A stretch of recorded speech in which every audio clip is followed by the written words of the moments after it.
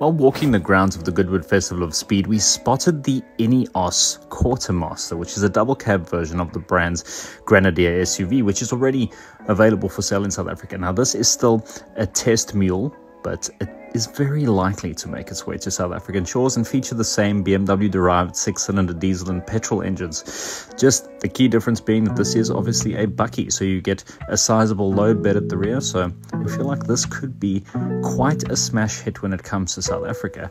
Our question is, what do you think of the Ineos brand, and do you think that this Quartermaster, obviously price pending, do you think it will do well within the local market?